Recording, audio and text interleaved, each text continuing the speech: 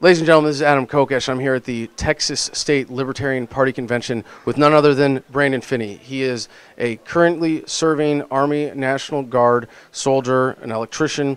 He is also a state representative in the state of New Hampshire who recently became a Libertarian after being elected as a Republican. And not only am I really excited that we have another veteran in the movement, obviously there are many of us who, oh, actually I can't say veteran, but another military man. That sounds even worse, doesn't it? We have another military person here in the movement because, and especially active within the party, because those of us who have been the knife edge of government, the actual application of violence on behalf of politicians, we are all the more compelled by our experience to get away from government, to condemn and absolutely reject that violence and aggression. And Brandon has been speaking out recently against the actions by President Trump in Syria. Obviously, very hot issue right now, and one that is really critical to the Libertarian Party, given that we have seen so much of Trump's base finally realize that he is not what he said he was. So, Brandon, first, given what we're seeing in Syria right now, just before we get into the politics of this, the nature of the attacks and the alleged chemical attacks here, what do you think is the greatest injustice in this situation? Well, I think that, given the idea that we might not even have all the information on the attack in general, I mean, I'm not convinced that Assad is gassing his own people. I don't think it's expedient to do that. I think that there's people in his war cabinet that are feeding him information and influencing his actions. Well, about President Trump in that sense, I think you're giving him the benefit of the doubt here as if he's just being misled. Do you think he was part of this effort? Do you think he knows what's going on, or do you really think he's just a useful idiot? I think it's a mixture of both, to be honest. But I do think that he's trying to send a deterrent to the rest of the world, and not just to Syria, that we will not, back down. But unfortunately, we're going to incur war by doing this. What he's done by sending airstrikes into Syria is an act of war, and I'm completely against it. So nearly every single president that we've had in at least the modern era has been elected on an anti-war, non-intervention. Even George W. Bush was running on a pretty stringent anti-interventionist platform. So what do you think is really driving Trump? Is it just that he's being lied to, or is that really all it is? No, I didn't want to make it sound like that's all that it is, and that he's just being ignorant. But that might be a part of it. But I also do believe that he's trying to show strength. But you don't show strength by shoving bombs down the throats of kids.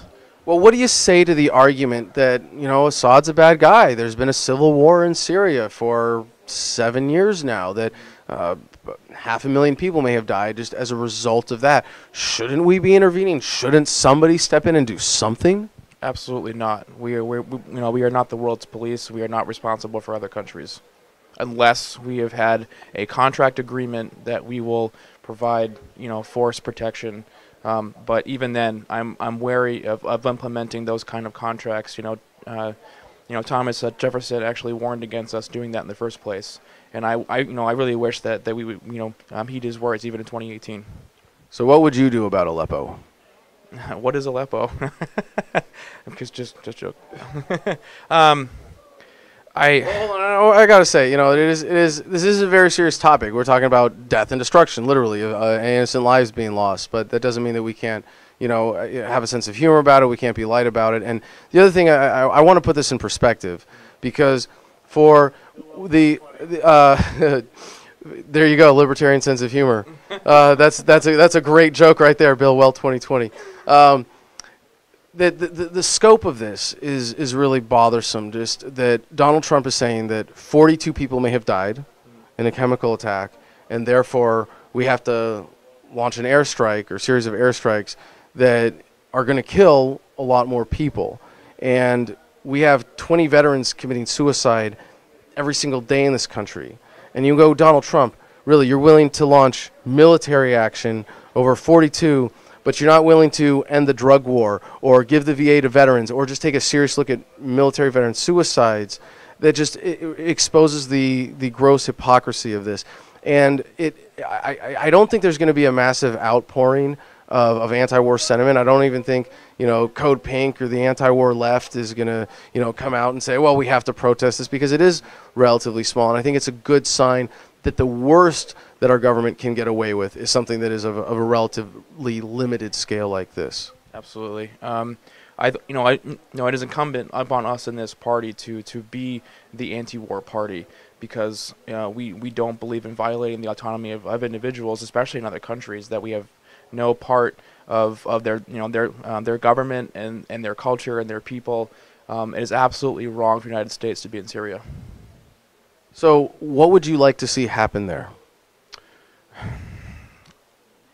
It's one of those things where we obviously don't like the idea of a civil war, but it's one of those things where if we were to intervene, how are we going to make things better? And we've already seen that by being involved and throwing in some airstrikes in this country, we're going to exacerbate the situation, and it's going to aggravate other countries, and they might be incensed into war with us now.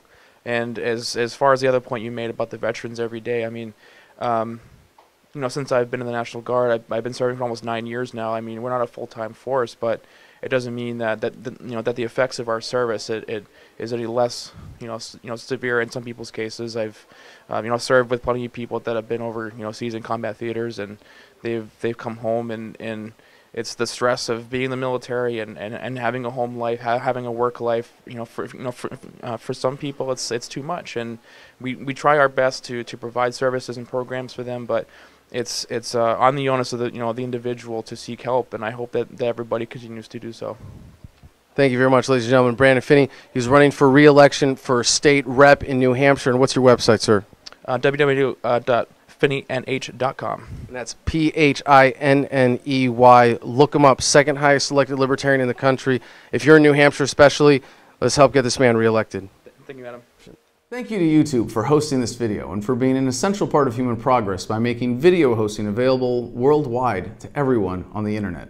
However, the next phase in human progress is here with Steemit.com and their video hosting alternative blockchain-based solutions, including DTube, and you can find that through Steemit.com, as well as my own page there at Adam Kokesh. This is a decentralized blockchain-based social media network that pays you fairly for your content.